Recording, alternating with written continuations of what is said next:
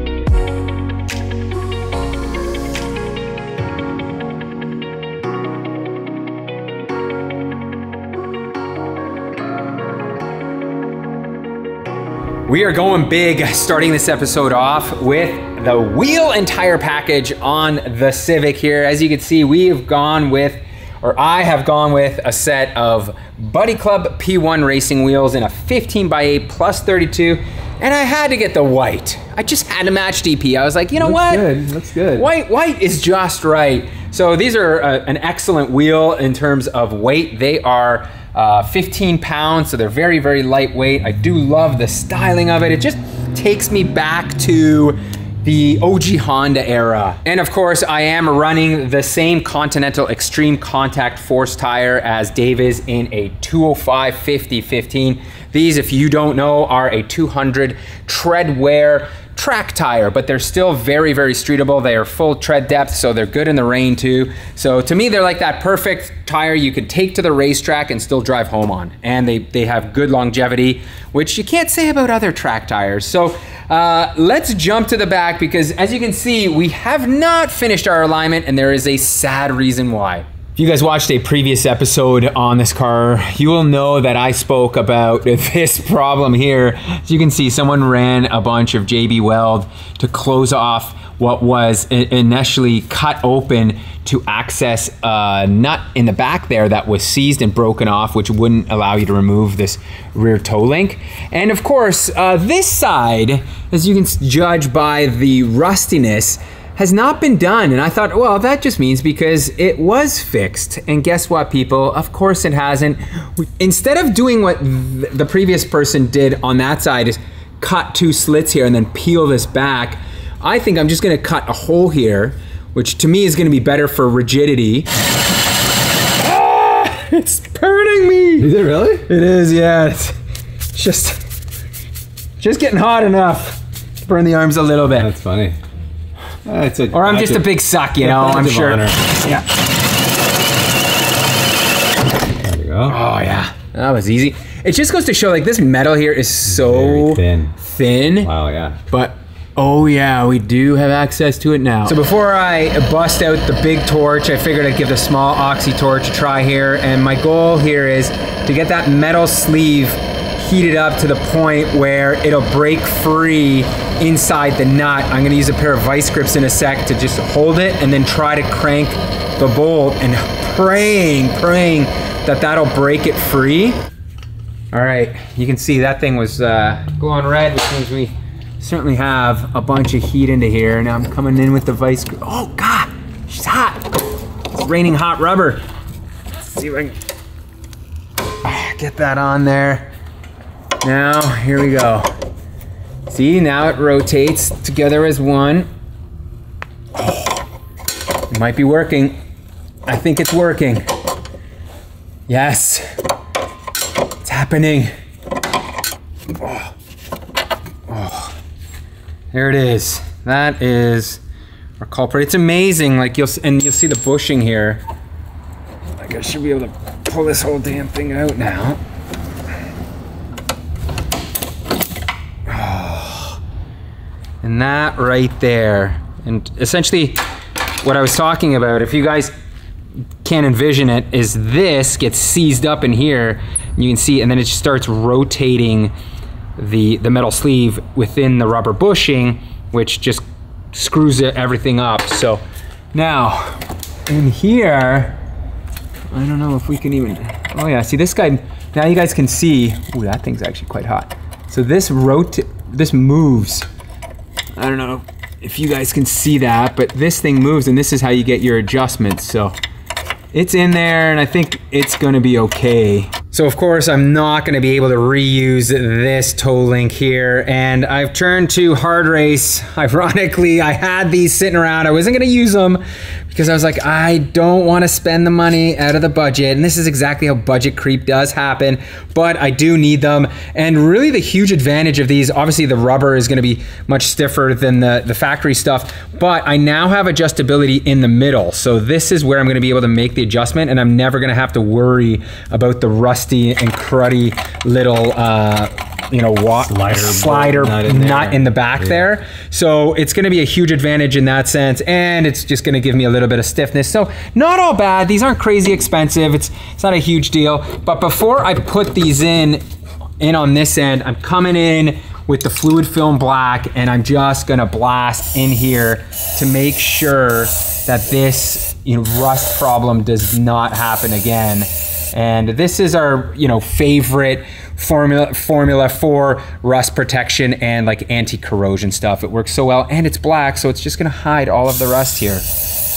All right, guys, that I think is officially a wrap on our entire suspension. As you can see, I've decided to go a little bit more spray happy with the fluid film here in certain areas that this car has a little bit of that surface rust. So, and as you guys just witnessed, the amount of time and effort it does take to do an alignment is, God, we've been at this, what, like 3 hours, Probably, DP? yeah. It is a long time. It certainly does. A lot of effort does go into it. And I mean, we could be taking it to an alignment shop, but by the time we take the car, drive it there and back, we find that this is the quicker way to do it. The fitment on those Buddy Club wheels is pretty aggressive, and this car does have a rather large lip in the rear here, so I am gonna do a tad bit of a fender roll. I'm a little worried though, and we are done right there. That's it. No more fender rolling because there is Bondo. Oh no. Here, let's raise this car up and I'll show you what I mean. There it is. That, my good friends, is the beginning of a Bondo crack. You can see they just used Bondo on the outside here to smooth this in, likely because it was pretty rusty. So, I mean, I don't know what to do here. I don't really want to try to roll more of it because I think we're just going to end up with a bunch of cracks everywhere. You can see, like, it's just folding it so bad. Yeah, oh man, you can, oh. Yeah, It's just... Well, you've started now, PT. The damage is done. Well, what I'm thinking I might do here is just come in and shave this back rather than try to like roll this, because it's just going to continue to crack this. And if this crack starts, it's going to go over here and then it's going to ruin this paint job, which I really don't want to do.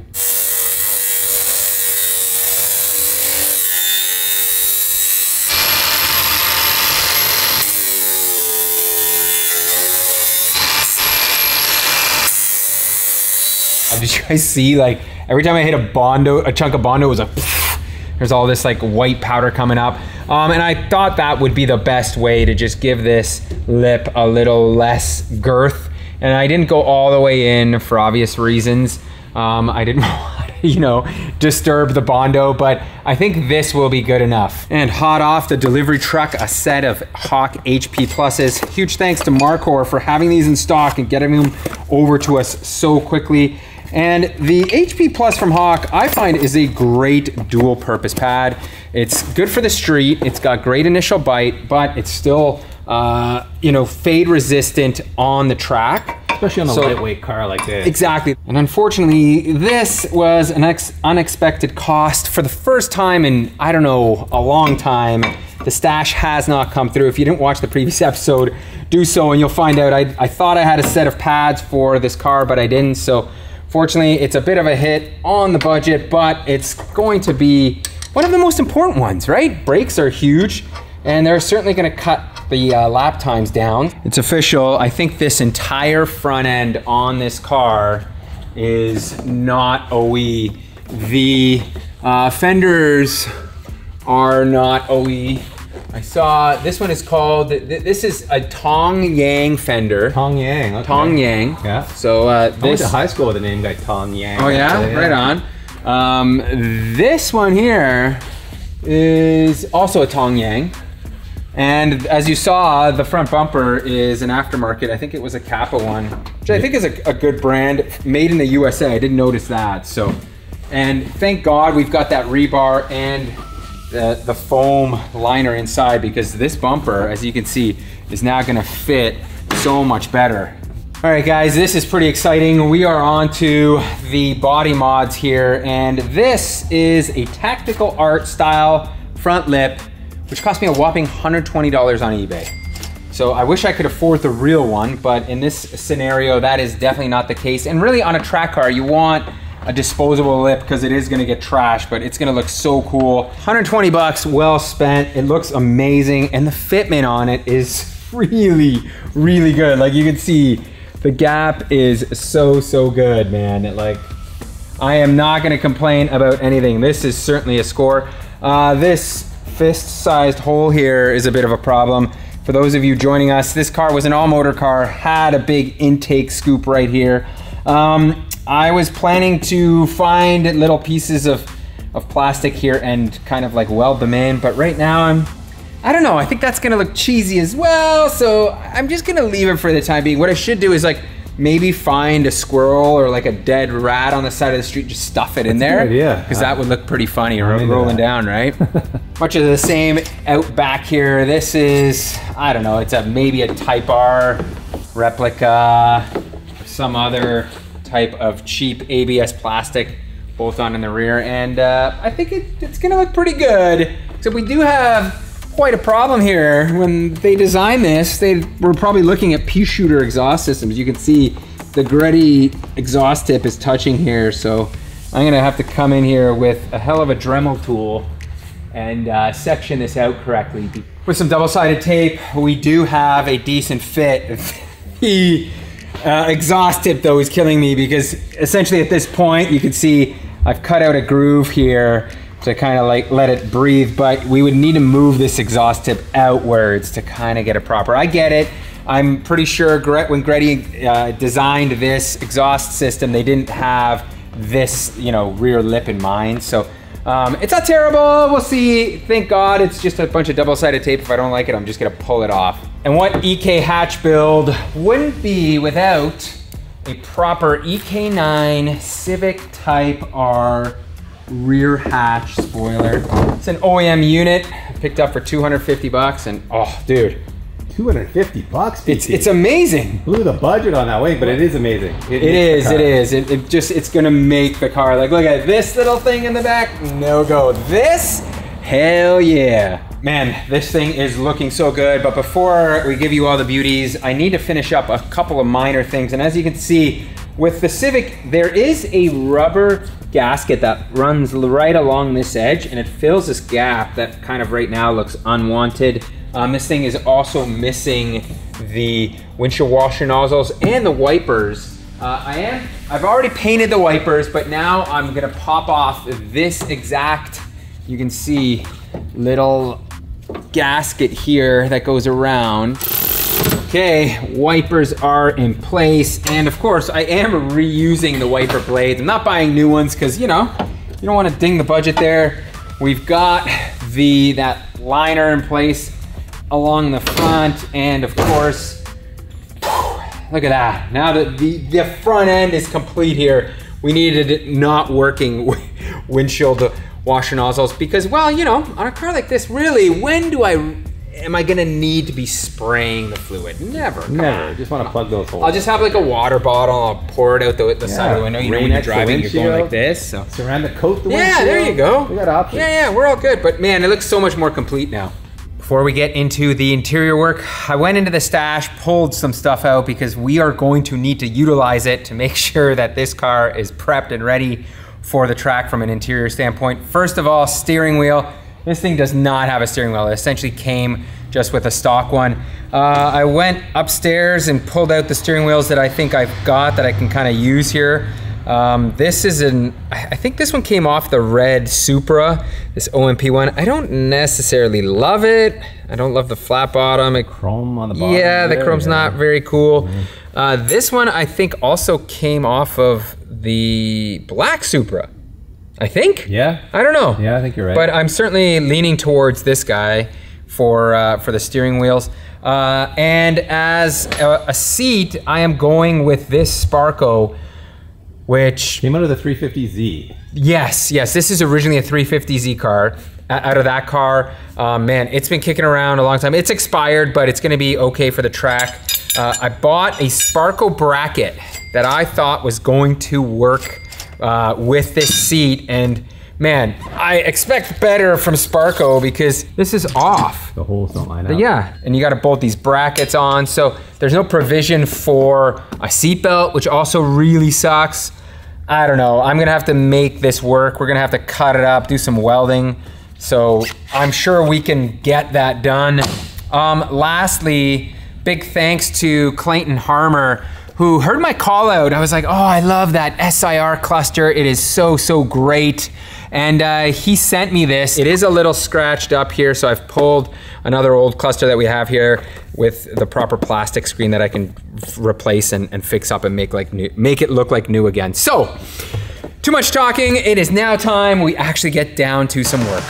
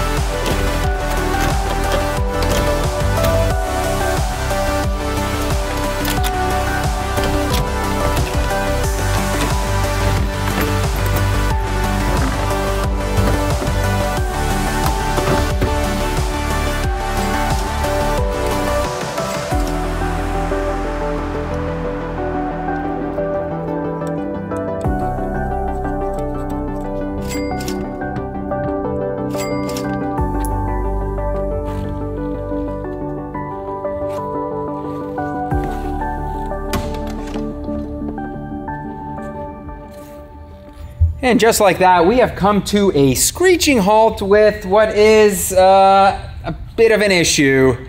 I didn't even think about this. Bolting this Sparco seat directly to the rail actually does wonders for lowering the seat position.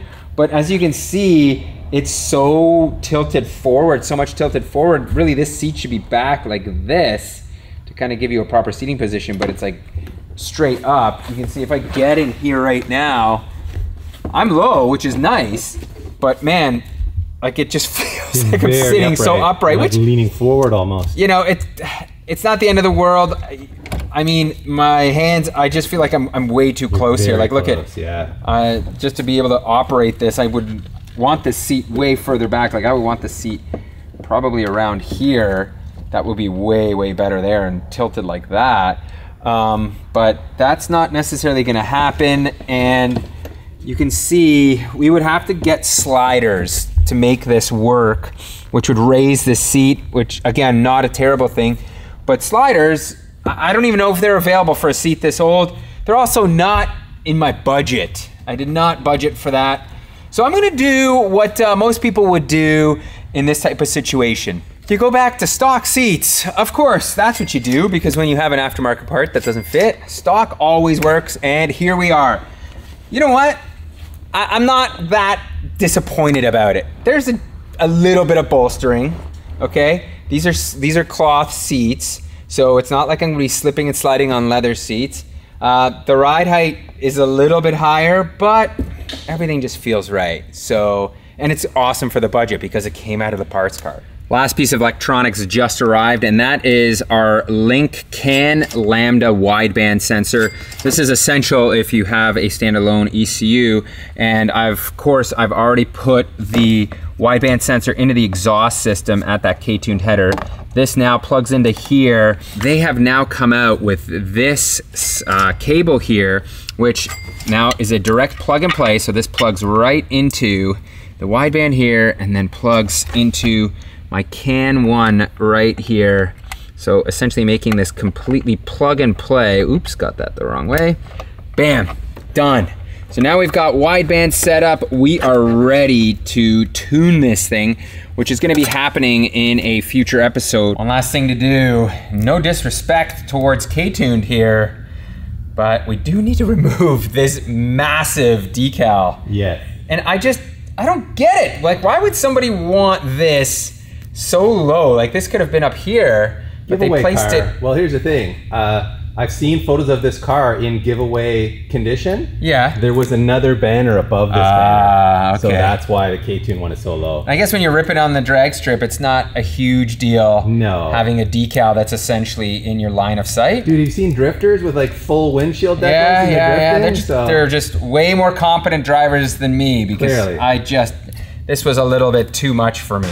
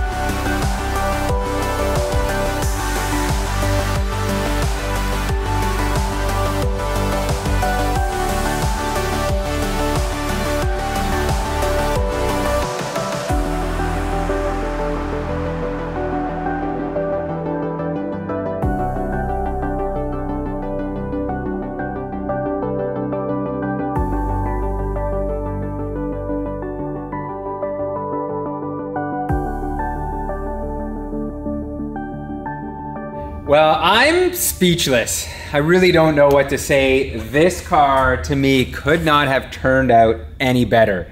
The combination of the white Buddy Club wheels with the Continental Extreme Contact Forces, they just look so aggressive and so proper and right on this chassis. That front lip, that rear lip, like the CTR rear spoiler. I can't get enough, man. Like, this thing looks incredible. And DP, should I say this? I'm gonna be bold and say that this could be one of the cleanest K-Series engine bays that we have ever built. Yeah, it is clean. When you look at this, remember that this was such like a crusty, disgusting motor. And wow, everything's just, it looks so proper. I am so pumped to go rip this thing, but first we do need to go to the dyno. But before that, I do have some disturbing news to tell you. This is what I want to show you guys. Do you see this? You guys see this? This trail of fluid. Looks like fresh brake fluid. That's right, people.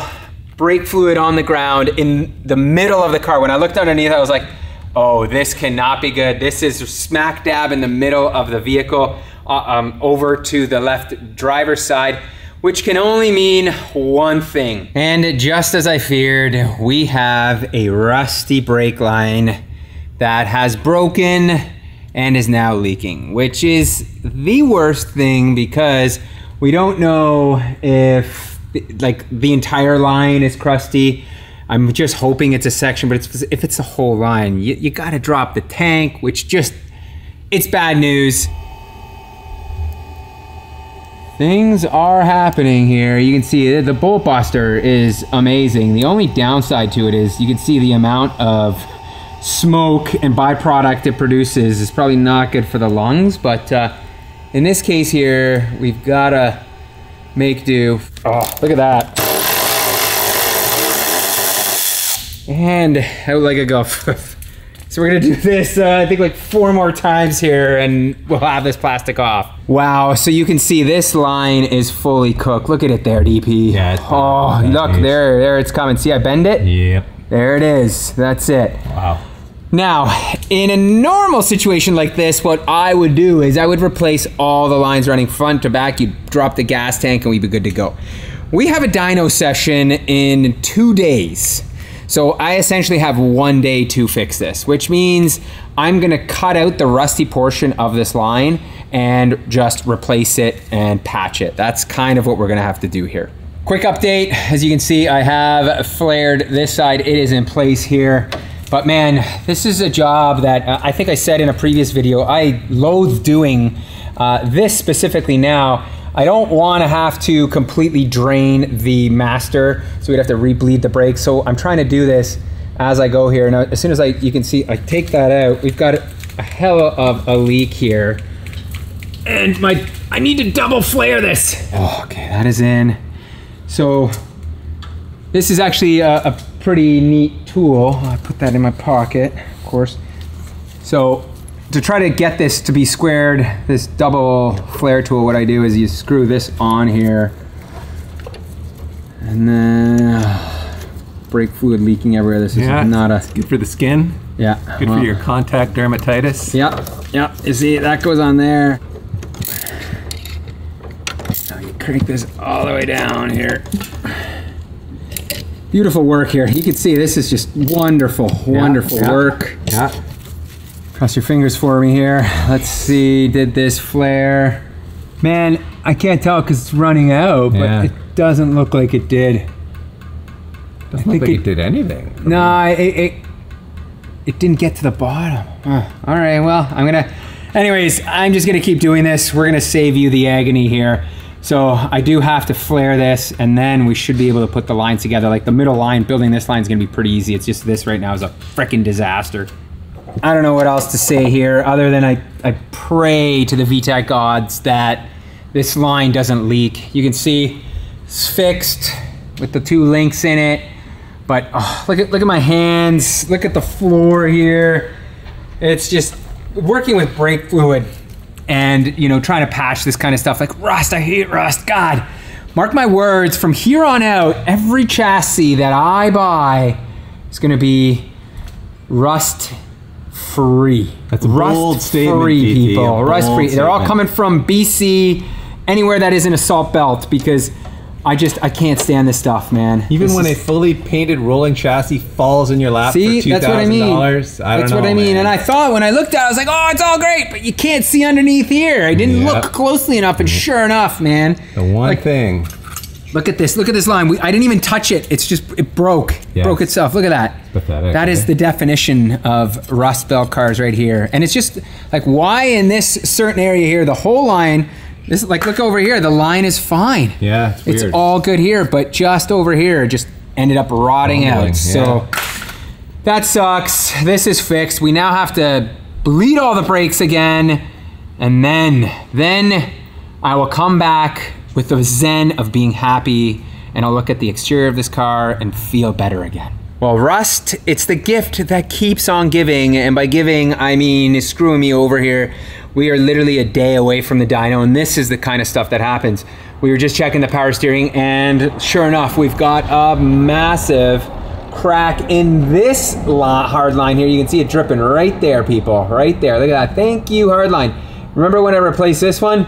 Foolishly, I should have looked closer. I bet you as soon as I moved this or bent it a little bit, it has severed it. And when I fixed that original line, of course it was easy to do because there was no engine in the bay. Now this will be so much trickier. I don't even want to mess with this right now because we're so close. Like I literally have, 4 hours before we got to go home, and we've got the weekend, and then we got to go to the dyno. So what I'm gonna do right now is remove the power steering, which sucks, but it's not the end of the world. And then I'm gonna take the belt off, and we're gonna run this without any power steering.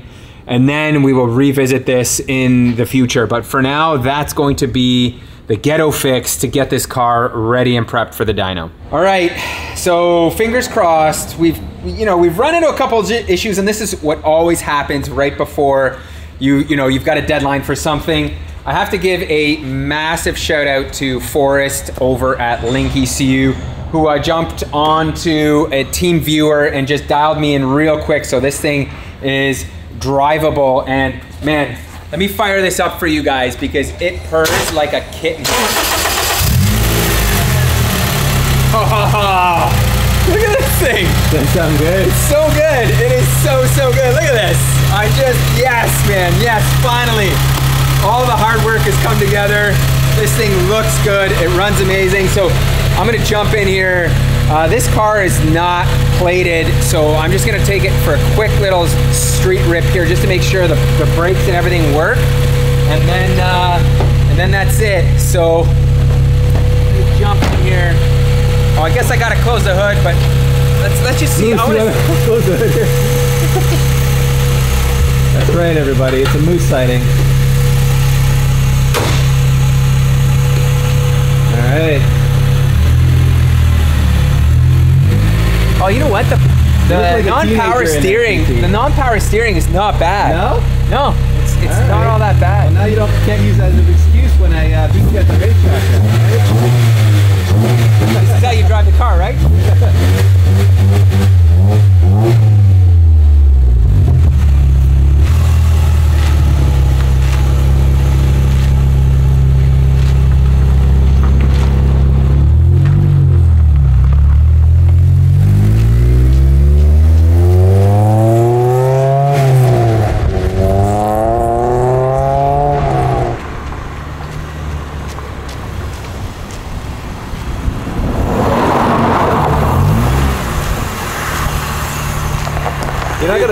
You're not gonna like pop some tech on the street here for us? Well, this is untuned, DP. Oh. Come on, you want me to pull my motor up right now? No. This is purely an analog experience. We have no power steering, no boosted brakes. Like, this is the definition of, an analog car. The brakes do need to be bedded in, I can tell a little bit, but man, they're not bad at all. Like, I was worried they're gonna be super hard to push to stop, but it's not. The effort is definitely higher, but it's not as bad. And we'll find out on the street or on the racetrack. But dude, so good. So good. It sounds good too. It's not like super droney. So no, it's not too loud. I'm gonna make another pass here again, just because. Okay, don't get hit by this tow truck.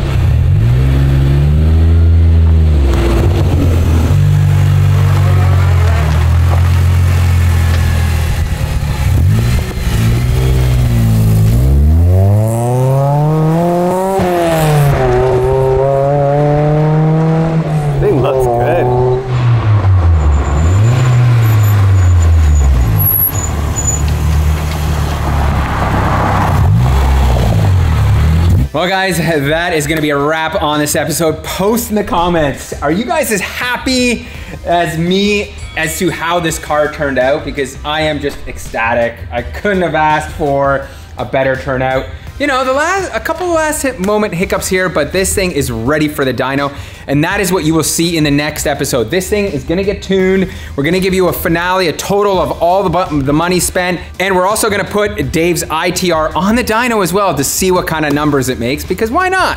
So, thanks for watching. We will see you in the next one.